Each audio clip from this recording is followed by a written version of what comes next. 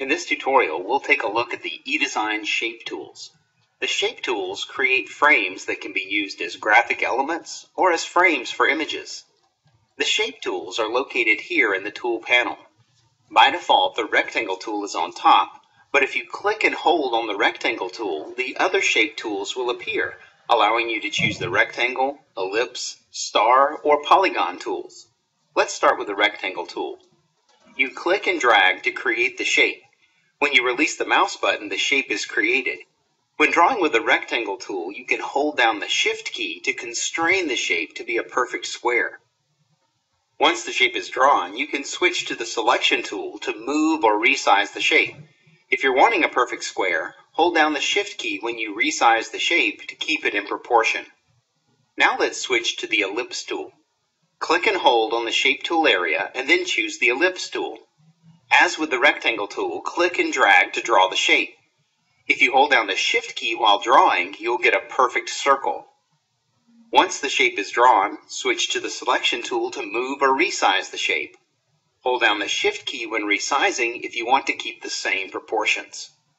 Now let's switch to the Star tool.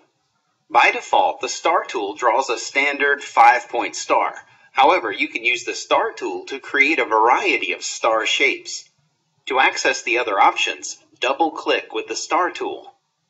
The height and width control the initial size of the shape, but the size can be changed once the shape is drawn. The main things you want to pay attention to are the number of points and the star inset. For this example, I'll enter 10 points and a star inset of 50% and click OK. And now you see the star that created. I'll double-click again, and this time I'll enter 12 points and a star inset of 75% and click OK. Once the shape is on the page, you can resize it as normal. However, you cannot change the parameters such as the number of points or the star inset. To change this, you'll need to draw a new shape. I'll now switch to the Polygon tool. The Polygon tool by default draws an octagon, but if you double-click with the tool, you'll open the Polygon Options dialog box. You can then enter the size, the number of sides, and the desired rotation to create a custom polygon. Once the shape is on the page, you can resize it with the Selection tool as always. And that's the basics of using the Shape Tools in eDesign.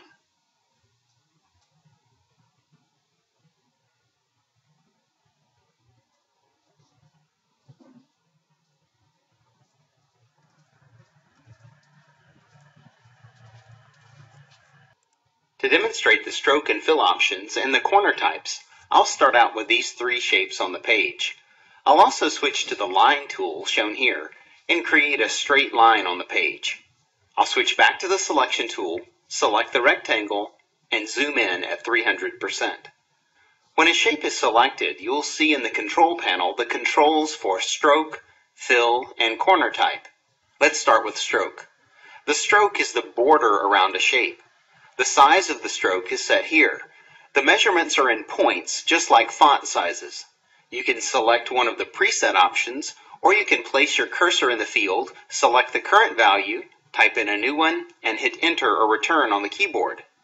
If you set the stroke weight to 0, the shape will have no visible border. The stroke color is set with a color swatch beside the pencil icon. The colors available to you are those that have been activated by your advisor or editor, and any other colors that are active on the current spread. If you hover over a color swatch, the name or color values will appear. If you click to select the swatch, the stroke color will be changed. Directly beneath the stroke color is the shape's fill color. The fill is the color on the inside of the object. As with the stroke color, you can click to reveal your color options, and then click to select the color swatch that you want. To the right of the fill color is the control for the corner type. You can only change the corner type on a shape that was created with the Rectangle tool. Since I have this square selected, the option is available to me. Click on the icon to reveal the corner types. Rounded is selected by default, but the corner radius is set to 0. If you select a radius value greater than 0, you'll see the rounded corner applied to the shape. The higher the value, the more rounded the corners. You can experiment with the other types of corners as well. Inner rounded, bevel, and Inset. The process is the same for changing the stroke and fill options for other types of shapes. The one exception would be a line. When you select a line, you only have the stroke options. Since the shape is not closed, it cannot have a fill color. You should be aware that the stroke and fill settings stay in place during an eDesign session until you change them. To illustrate this, I'll select this shape and change the stroke and fill settings. I'll make it something pretty wild so that it will be obvious. Now, when I switch to one of the shape tools, notice that the last settings stay in place. So when I start to create new shapes, they'll have the same settings that I last used. You can change the stroke and fill before you draw the shape if you like, or you can adjust it after the shape is drawn. Let's look at a quick tip for changing the stroke or corner options for multiple shapes on a spread. Let's say I wanted all the image frames on this spread to have a one-point black stroke. With the selection tool active, I'll hold down the Shift key and click on multiple shapes to select them all at the same time. Then when I change the stroke options, all of the shapes will be changed at the same time. And that's how you work with stroke, fill, and corner type. In this tutorial, we'll look at how you can change the stacking order of objects on the spread. I know you're thinking, what in the world is the stacking order? Well, every object on the spread has a location in this stacking order. This means that eDesign considers one object above or below every other object on the spread. You only notice this when items overlap on the spread. Items that eDesign considers above other objects will appear on top, and objects that eDesign considers to be below the other objects will appear beneath. If you want to change this order, you use the Arrange commands. For instance, if I wanted this red circle to appear above the green circle, I would select it and go to the Object menu, then choose Bring Forward. eDesign will then move the red circle up one level in the stacking order, which in this case moved it above the green circle. You must be aware, however, that eDesign is considering every object on the spread when moving an object up one level or down one level. So just choosing the Bring Forward or Send Backward commands may not always achieve the results you intend, because it just moves the object up or down one level. More useful, perhaps, are the Bring to Front and Send to Back commands. These commands take an object and move it to the top or to the bottom of the stacking order on the spread. So with the green circle selected, I'll choose Bring to Front, and the object will be moved on top of all the others. Choose Send to Back, and it will be moved beneath all the other objects on the spread. You can also arrange more than one object at a time. If you hold down the Shift key, you'll select multiple objects at the same time. Then when you choose Bring to Front or Send to Back, all the selected objects are moved up or down in the stacking order at the same time. And that's the basics of arranging objects on a spread in eDesign. Rotating objects is a simple process in eDesign. For this example, I'll be using this image that's been placed on the page, but these same techniques could be applied to any object in eDesign. You can rotate an object using the Selection tool.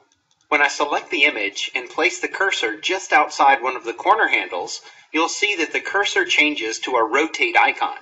When this rotate icon appears, you can click and drag to rotate the object in whichever direction you wish. I'll select Edit Undo to put the image back to its original position.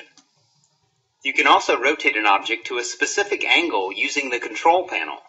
The image is still selected, and in the Control panel I see this field which shows the rotation angle. I can select one of the preset angle measurements, or I can select the value, type in a custom value, and hit Enter or Return on the keyboard. The rotation angle can also be set back to 0 to remove any rotation that was previously applied. By default, objects are rotated around their center point, but you can change this if you wish using the Reference Point selector at the bottom left. By default, the center point is selected, but if I click to select the upper right corner point, then rotate the image, you'll see that the image rotates around the upper right corner. If I switch to the bottom center and then rotate the image, it will rotate around the bottom center point. The reference point that you select will remain selected until you change it or until you log out of eDesign. The next time you log in, the reference point will be set back automatically to the center point. And that's how you rotate objects in eDesign. eDesign comes with some automated functions that help you align and distribute objects. We'll take a look at them in this tutorial. We'll use this collection of shapes to illustrate the align and distribute functions, but these same functions can be used with any objects in eDesign, text frames, shapes, images, etc. To use the align and distribute functions, you have to select more than one object. So with my selection tool active, I'm going to hold down the Shift key and come and click on multiple shapes. In this case, I'm going to click on all 5 of these shapes to select them all. I want to zoom in on those so we can see them a little easier on screen. So I'm going to go over here and choose to zoom in at 100% on these objects. With more than one object selected, you'll see in the control panel at the bottom these set of options, which are your align options, and these set of options, which are your distribute options. Let's look at the align options first. If I click here, it will align the left edges of the selected objects. So if I click, they'll be perfectly aligned down along their left edges. I'm going to undo that. If I click here, it's going to align their right edges. I'm going to undo that. If I click here, it's going to align their horizontal centers. If I click there, now the centers of all the objects horizontally are perfectly aligned. I'm going to move down here and look at this other group of objects. This time, instead of holding down the Shift key and selecting, I'm going to click and drag. And as I click and drag, anything that I touch with this selection box, when I release the mouse button, will be selected. So now all 5 of these shapes are selected. If I come down here and choose to align the bottom edges, they'll be perfectly aligned. Undo that. Align their top edges, they'll be perfectly aligned.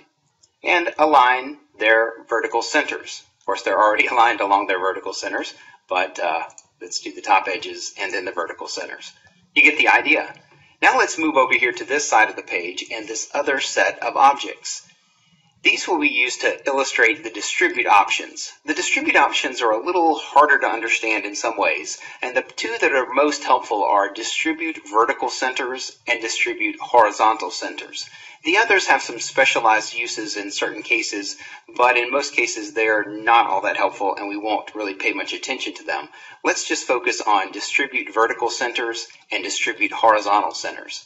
And these functions are going to be most useful when you have shapes or objects that have an equal height or width.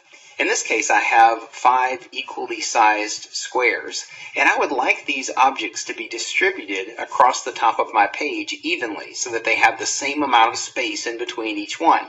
I could try to do the math in my head and move them around and try to make them perfectly aligned, but using the distribute function is going to make this a lot easier for me.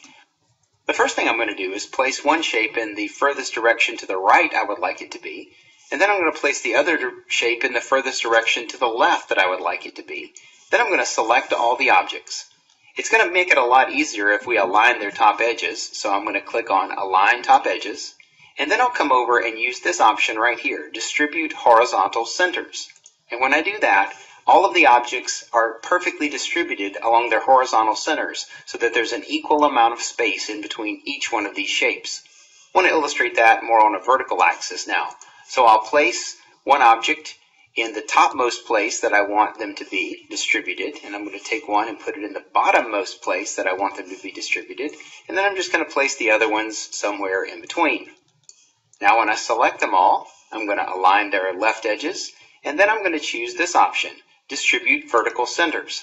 And now they're perfectly distributed along their vertical centers so that I have an equal amount of space in between each object vertically. So that's the basics of using these align and distribute functions. But I want to show you one other example using some circles. So I'm going to go ahead and paste down some objects that I had previously created. So I have this large green circle, a little bit smaller pink circle, a little bit smaller blue circle, and then a little bit smaller yellow circle. I'm going to select all of those, then I'm going to come down and choose to align their horizontal centers, and then I'm going to choose to align their vertical centers. So if you ever wanted to create a set of concentric circles, that's how you do it. Select all the circles, align their horizontal centers, their vertical centers, and you have a set of concentric circles.